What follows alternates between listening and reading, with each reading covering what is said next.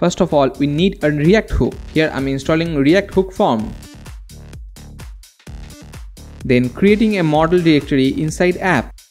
Inside the user model file, exporting a user info class with full name, email, password and confirm password for our sign up form. And user login class with email and password for our login form.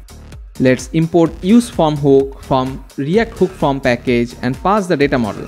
With register, importing handle submit and reset as use form functions. Using the register function, mention all the fields with the required role.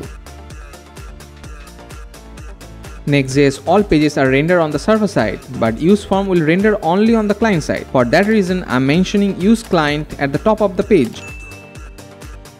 Now call this onSubmit function with handle submit on click event of the button. Watch the full video in our YouTube channel. Thanks for watching. Don't forget to subscribe.